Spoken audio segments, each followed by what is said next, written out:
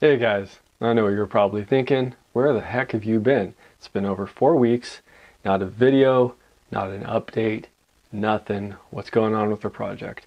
Well, to be honest, I don't really have any excuse. I hit a hurdle in the model and I lost interest. Sometimes this happens. I'll get to a spot in the model where I can't figure out how to get through it, and I spend so much time trying to figure out how to get through it that I just lose interest in the model. So I had some stuff going on in the family, lost somebody that was close to me, and I've been spending a lot of time outdoors because I got some new fishing gear and a new mountain bike, and honestly it seemed like everything else was more fun than building models. But about a week ago, something happened that got me reinvigorated in the model project. I picked up this thing. You're thinking, what does a excavator have to do with the 988 project? Well, I didn't intend on doing any modifications to this model, but when I got it, I realized that there was this little fella sitting in the cab. I don't like these. I don't know why diecast masters insist on putting figurines inside the cabs of their models, but I don't like it. So I was like, I'll just take it out. I thought it was going to be something simple because on the newer diecast models, or diecast master models, it seems like it's pretty easy to get these guys out. Well, that wasn't the case with this model. As you can see, he has got something he should probably see the doctor for going on here, and that had him planted firmly into the seat. So when I took him out of the seat, I noticed that there was a hole in the seat. And can just leave the hole in the seat, so that hole has to get filled. And I refer to a book frequently throughout this series or any of the videos that I do, and it's called If You Give a Mouse a Cookie. It's one of my favorite childhood books. And the reason why is because the book kind of exemplifies that nothing in life is simple. The book starts out as, if you give a mouse a cookie, you have to give it a glass of milk. If you give it a glass of milk, you have to give it a straw. And that's kind of how every model building project goes. If you take the guy out of the seat, he's going to leave a hole. If he leaves a hole, you got to patch the hole. And then you realize that the interior is shiny black. The interior for the real machine is not shiny black. So I ended up taking and repainting the interior. I used primer because it was the closest to the cat gray that I could find, and then I hand painted the black details in there and used a little bit of masking tape to kind of keep the edges square. And then when I was looking over the rest of the model, I realized that the rear engine cover had some paint damage to it. I think it was because the styrofoam was pressed against it for such a long period of time, because this is a 2015 model. It probably was thrown around quite a bit in the warehouse, and I think that just ended up goofing it up. And I also noticed that it was missing a railing on the side. I saw two little holes in there and was trying to figure out what those were, and when I looked at photos of it, I realized that there was a grab rail missing, so I needed to reinstall that as well. And before you know it, I was back in it. I was building a model. I was customizing a model and building parts for it and getting it all put back together. And to be honest, I'm very, very pleased with the results. It was really fun because I got to relearn a bunch of new guy mistakes. Things like order of operation for putting it back together, remembering how you took it apart, and issues with paint. I had to redo a few parts because I goofed them up. And I ended up losing a screw, dropped it on the ground, had to search around for that.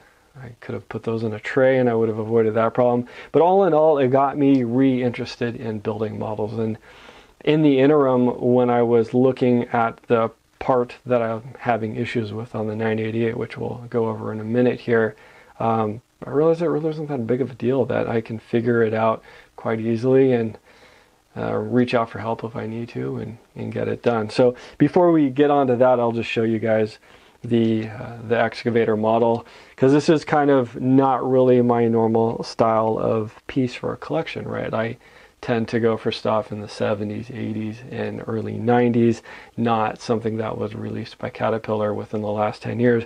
But there's something about this model that I just really like. I saw it in the catalog that Diecast Masters sends out, and there's something about a 35-ton excavator with a D5 size blade on the front of it that just piqued my interest. I thought it was really cool. And now that I've got the interior looking more like the way it should. I know the seats aren't black, but fun fact, you can order a plain black seat from Cat if you want. I just like it. I think it's a cool model.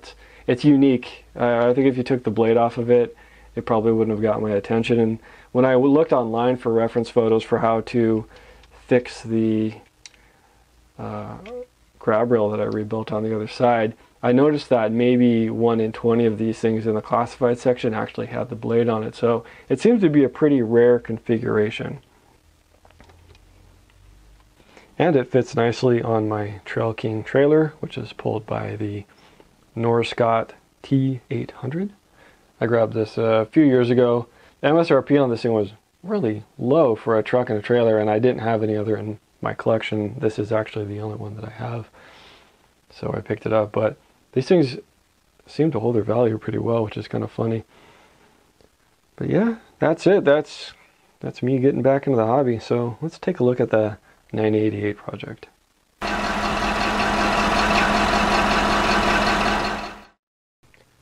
Between the last video and when I completely dropped the ball on this project, I ended up finishing up some little odds and ends with the undercarriage and getting the splash guard slash transfer case guard finished, and just some little odds and ends. I was planning on moving on to the rear engine covers as the next portion of the project, but there was something nagging me, in that it was that I needed to continue building off of the main frame that I built. And as somebody astutely pointed out in one of the previous videos, the cab for the 988 is pretty bad.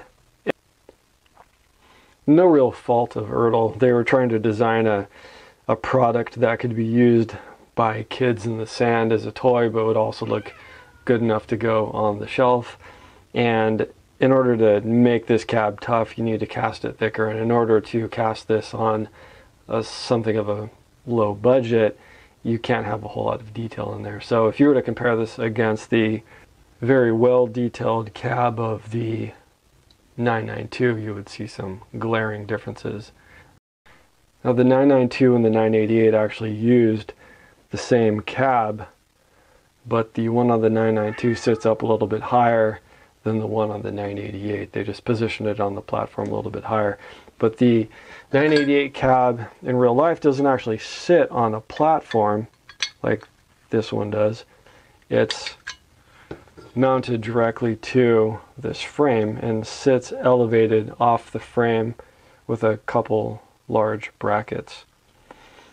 So I was trying to figure out what to do with this cab and how to make it more detailed. My original idea was going to be just to cut the back off of this, make a new cab guard, and then maybe file these out a little bit to make the windows bigger, and then cut plastic in shape and drop it in there like I typically do. But I was still really annoyed by how deep that portion is right there and how thick these pillars are between the pieces of glass, and then also how large the gaskets are around the windows. And you can see that I had painted mine previously to make them look a little bit more realistic, but that still wasn't accurate enough for me. I figured if I put as much time in the rest of the model as I did, why cut corners and reuse the old cab?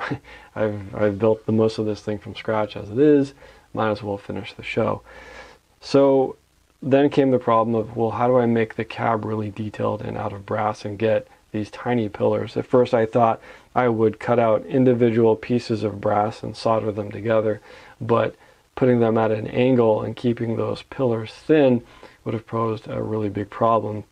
It became obvious pretty quick that the best course of action for doing this would be the same way that Cat did it on the bigger ones, and that was to make this entire front piece out of one sheet of brass, well, steel in their case, cut the holes into it, and then bend it into shape.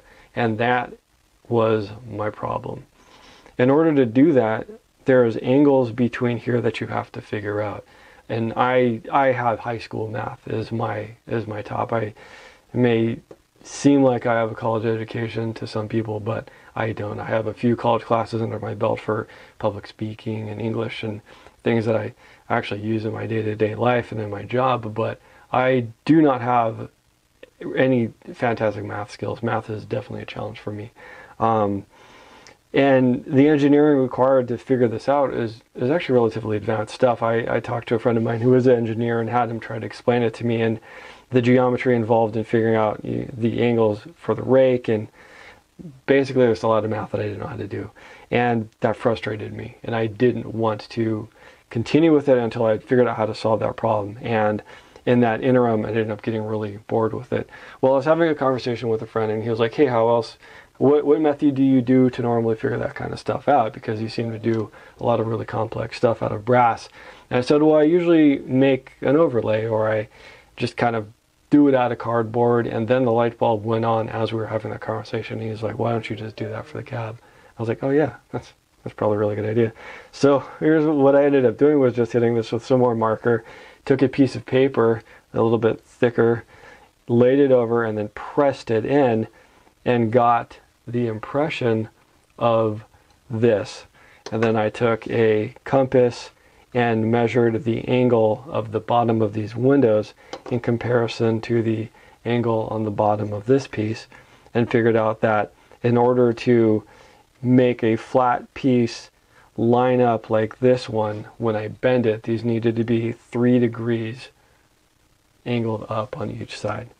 So that's the next step in the project, is to reteach myself some online or drawing, because these are going to have to be really exact, and going to have to machine that out onto brass, which we already know how to do. So that's where we're at in the project. This is pretty much a very live update. By the time you guys see this, I'll probably be going to bed and be getting started on this one relatively soon here. So I appreciate you guys subscribing and viewing my videos and hanging in there with me, because I know I'm not the most consistent poster, but that's just the way projects like this go.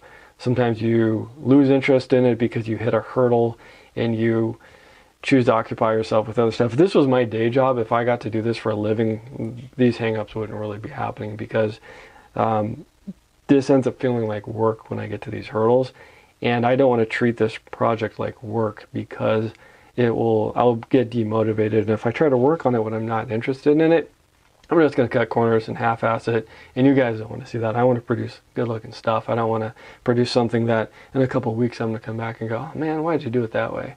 So thanks for hanging in there, guys. Let's try to get some more regularly scheduled videos going on here, and I will see you guys on the next one. Take care. Adios.